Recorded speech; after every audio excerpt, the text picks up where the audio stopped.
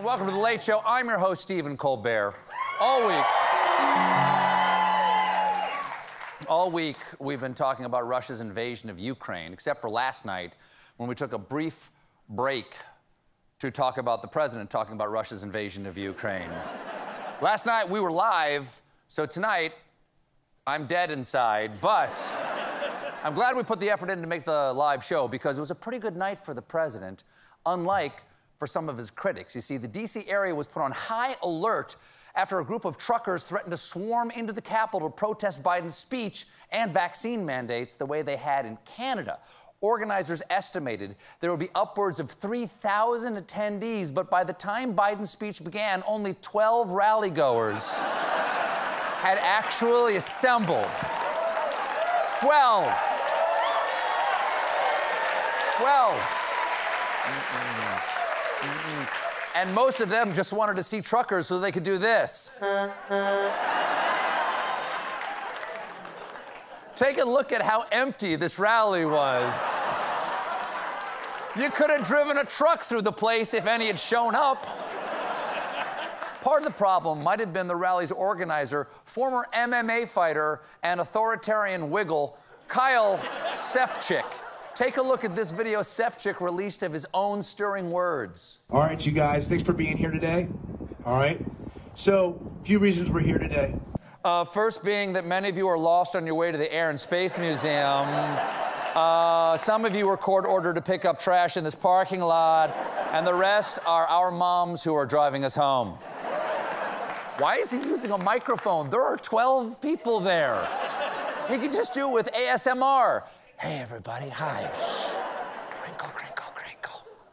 Despite crippling financial sanctions and Russian dressing being pulled from the shelves of your local Kroger, the invasion of Ukraine continues. Russian forces have captured their first city and intensified their criminal attacks on the defenseless civilian population. But fierce Ukrainian resistance continues to deny the Kremlin the easy victory it had anticipated. In fact,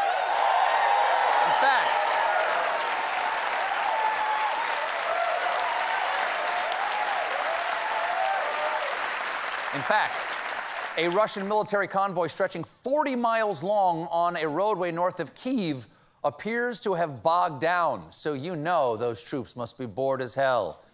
I spy with my little eye something that starts with T. Is tank? Da. Is tank. Is always tank. Overall, the Russian troops are facing food and fuel shortages and are gripped by low morale, leading some to surrender en masse. Evidently, the Russian Marine slogan is Semper Bye! And bye! On their way out, they're not picking up after themselves. Take a look at this video of Ukrainian troops finding abandoned Russian armored vehicles. Sounds like a great opportunity for Ukraine's #1 automotive charity, 1-877 Tanks for Tots. Donate your tank today. Thank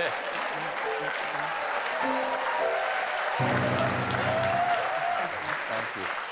There's good news for everyday Ukrainians looking to pick up a certified pre-owned vehicle. The Ukraine government says citizens don't need to declare captured Russian tanks and military equipment for tax purposes. Well, that is great news because we've all been there. You come across an abandoned Russian T-72B3 tank and your first thought is, how is this going to impact my taxable income? That, my friends,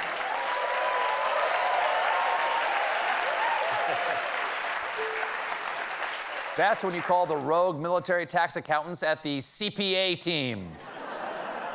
I pity the fool who doesn't itemize his deductions. Not every. Got to work on my Mr. T. It's been a long time. It's been about 40 years. Not every Russian soldier has walked away. One video being shared on Ukrainian channel shows a captioned Russian soldier being given food and tea and being allowed to FaceTime his mom. Snacks and a parental phone call. The Ukrainians are under attack and they're treating their invaders like homesick campers. Yes, we know you're far from home and it is very scary. Why don't you give me your gun? Okay, you take this yarn and go make an invasion bracelet over there. Dimitri's already started on one. Go hang out with Dimitri over there. You guys are both Russian.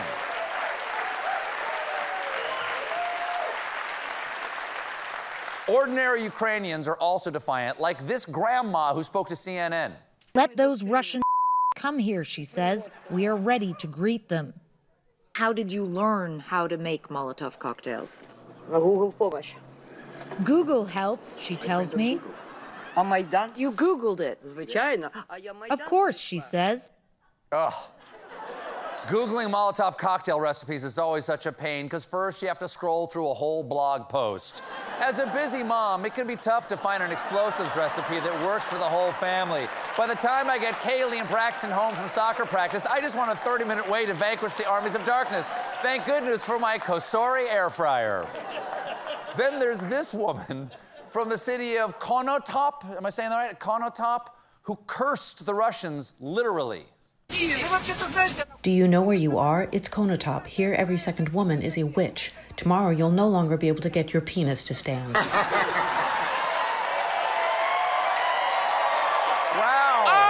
Oh! Oh! Oh! Oh! Wow. The Wicked Witch of the Eastern Bloc. I think we have some more footage. I'll get you, my pretty, and your little dong, too. Nearly the entire world has united in its condemnation of Russia. In fact, one of their last remaining allies is Belarusian strongman Alexander Lukashenko, seen here dressed in the pubes of his enemies.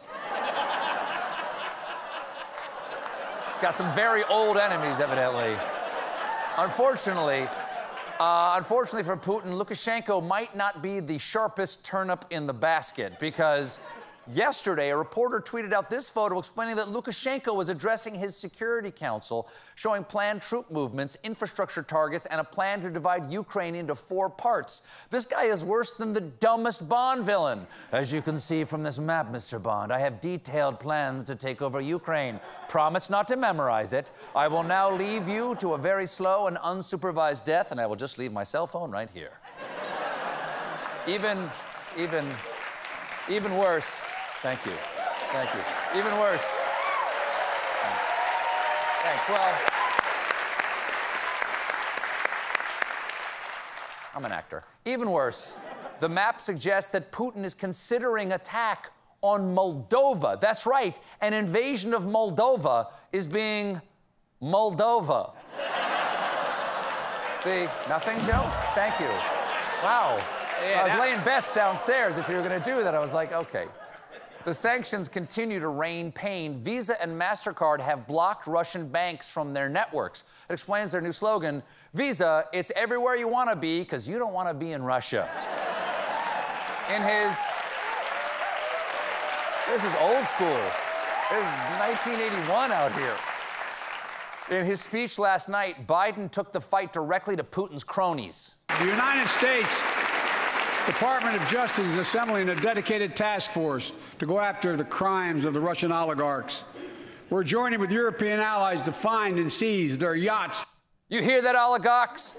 The feds are looking for your luxury ships. They've made a game of it. Yahtzee! Turns out... No, I don't want your pity rim shots. Turns out there's a little section of the Constitution that allows Congress to grant letters of marque and reprisal and makes rules concerning captures on land and water, which means the government can empower private individuals to legally seize foreign vessels. And there's no better private individual for this job than Dog the Bounty Hunter. Thank you. The long swim. There's a long swim right there. In order to get around Putin's internet censorship at home, people around the world are letting Russians know the true nature of this war by posting Google reviews for restaurants in Moscow and St. Petersburg with the information about the events unfolding in Ukraine, with messages like, your president started a war against Ukraine. Your government is lying to you. Please stop war against your Ukrainian brothers. Give peace a chance. And this is a no-win situation for all. That last one is actually the slogan of the Moscow Taco Bell. We got a great show for you tonight. My guests are Andy Serkis and Russia expert Fiona Hill. But when